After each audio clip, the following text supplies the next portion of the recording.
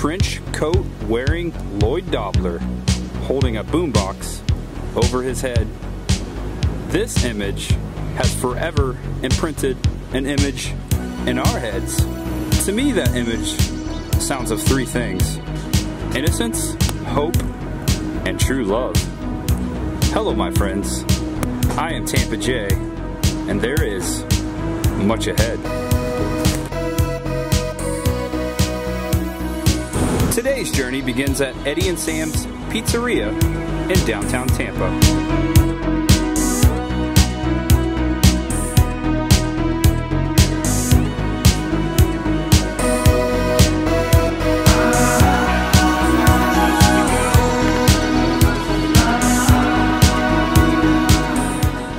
Hello there.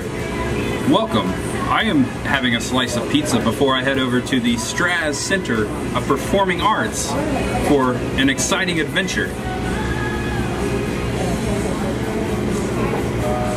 I'm going to attend a special screening of the 1989, so I wrote down a few lines, whatever, but a 1989 classic movie, a movie called Say Anything with John Cusack. John Cusack will actually be there tonight watching the movie with me. Not just with me, there's probably going to be about 300 people in the crowd, but you know what I'm saying. He's actually going to be there. Yes, slightly awkward Lloyd Dobler will be there himself. I've always loved this movie and I'm just excited. When I heard that was going down, I had to come check it out. And of course, you're coming with me. I appreciate you being here. Without further ado, it's time to head on down to the STRAZ Center.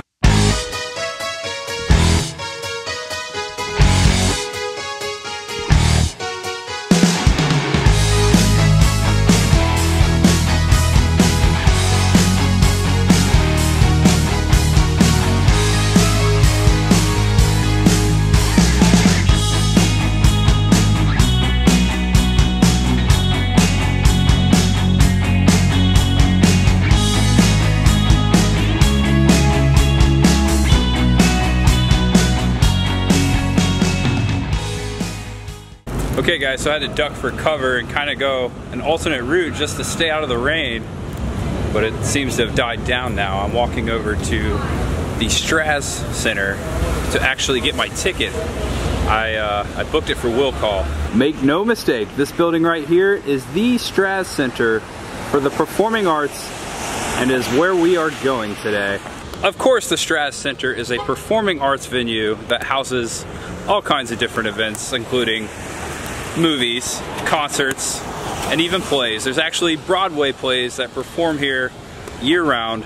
The next one, I believe, will be Aladdin. I know I'd like to check that out. Also, in October, there will be a live-action performance of Roald Dahl's Charlie and the Chocolate Factory. But tonight, good old Lloyd Dobler will be here, and that's why I'm here. I wonder if he's driving that Challenger. There it is, Broadway Magic. December 19th through January 5th. I might have to come check that out. What is this? Oh wait, that's a photo opportunity, isn't it?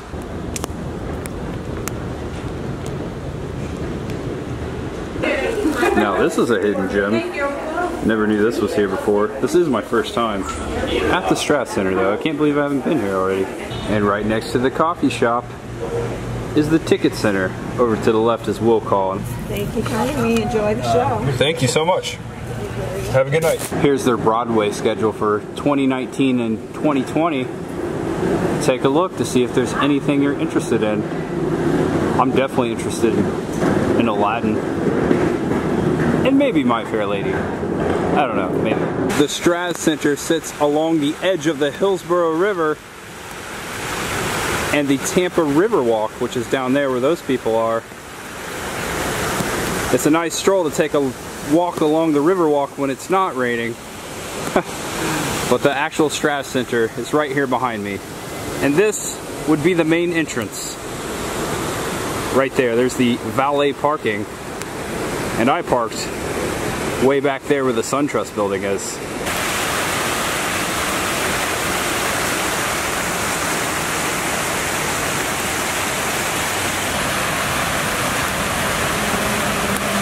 just beyond that drawbridge, you can see the tips of the University of Tampa, the former Henry B. Plant Hotel.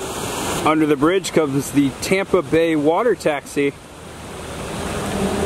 This will take you all the way up to Seminole Heights, I believe, or maybe it just stops at Armature. Actually, yeah, it stops at Armature Works, which is a trendy place right now, a place to get some food and some beverage at the end of the river.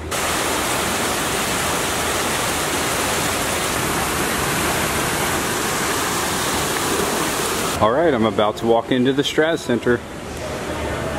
Don't know if they'll let me film in there, but we'll find out. I have made it into the main lobby. Looks like there's quite a bit of things going on here. I'm going to explore it. Check out this maestro. His actual name is Fioso. So I was warned that I cannot film inside the theater, of course, but I can film in the lobby. It looks like there's a restaurant over there, a little cafe. Maestro's Cafe, go figure, but it's a pretty fancy place here at the STRAZ Center. And there's beverages too. Looks like we even have Lloyd Dobler holding the boombox on the drink menu. This place is pretty fancy, and it looks like most people came dressed up to the event. I'm glad I wore a button-up. I hope they don't mind the baseball cap though. Hope that's alright. Just wouldn't be me without it. At least I think so. And if you guys watched the last video, you know I cannot play that. Well guys, I'm about to enter the theater, so I have to put the camera away. I'll get back with you after the show.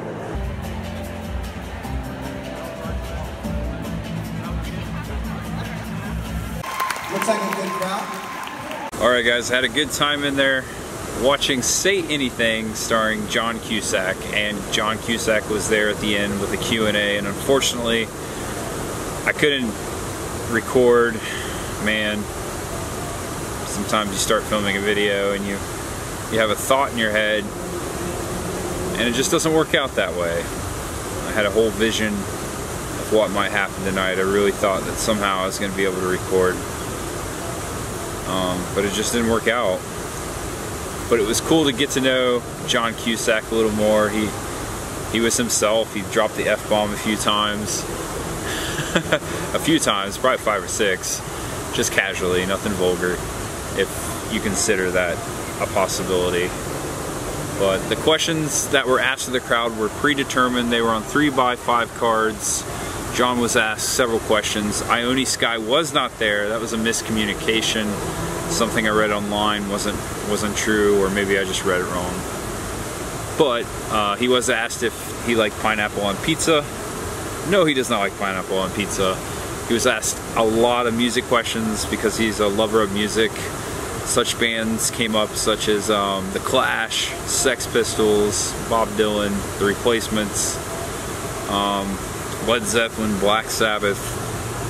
He's got great taste in music, I believe, in my opinion. I like all those bands mentioned, so that was cool. He's written, directed, produced many movies. A lot of movie questions were asked. Questions about his sister Joan were brought up because John and his sister were in a lot of movies together, including Say Anything. She actually played his sister in the movie. So if you haven't seen Say Anything, I really suggest go seeing it. For me, watching that movie when I was basically at the same point in my life as Lloyd Dobler was, coming out of high school, going into a relationship, not really having one in high school, and then going through that transitional period and not knowing what the heck you're doing. Seeing that movie kind of entertained me and calmed me down in the coolest way, and I could really relate to Lloyd Dobler. I know a lot of people can. He was me in high school, basically. I'm so stereotypical to say that, but if you're not into romantic teen dramas, you don't have to see the movie, but I lived it, so I enjoyed it. And all the acting in the movie was really good. It was like one of those first teen melodrama movies where it seemed realistic, and hats off to Cameron Crowe, which it was his first film. wrote it, directed it, and I think it was one of the best pictures to come out that year. I think Roger Ebert said it was one of the best. But anyways, how charming was it to come here tonight at the STRAZ Center and watch Say Anything with John Cusack, and afterwards a Q&A. Now, I don't know how exciting of a video this may have been. I'm sorry to let you down. I tried to snap a few pictures, but nah, they weren't having it. The lady tapped me on the shoulder and the lady next to me, reminding us that there is no photography, but I tried. Anyways, thanks guys. I appreciate you all joining me on this journey. I don't want you to give up on me for this epic fail. Because of this epic fail, I do have plans. There are a lot of videos coming up. The content will be better, but I hope you enjoyed this journey this far. Plane tickets are booked, and I will be traveling soon, so stay with me. It's never going to end. I'm always out thinking about or searching for my next idea, my next video, and I do it because it's fun. I know I mentioned that someday I want to do this full time, and that's because I have such a good time at it. But my ultimate goal is to make a video every single day of my life and perhaps make a movie one day. That's my dream. I've always been a lover of film and movies, and when I was a kid I wanted to make my own movie. And I used to have video cameras. I used to record on high 8 tape on my little Sony camera, and my brother and I would make home movies. Maybe I'll find some of those. Maybe I'll upload them one day. But anyways, this is my love, this is my passion, and it's developed into a hobby and into a YouTube channel, and I share it with you every day, and I wish I had more time to do it. So again, I am so sorry for the epic fail. I really wish that I could have brought you John Cusack or a little bit from the question, the Q&A, but I couldn't, and the camera's falling, whoa! But now I got a long walk back to my car. I parked in the middle of downtown. Well, that all being said, thanks guys. I'm really gonna end it this time. There's much ahead. Bye-bye.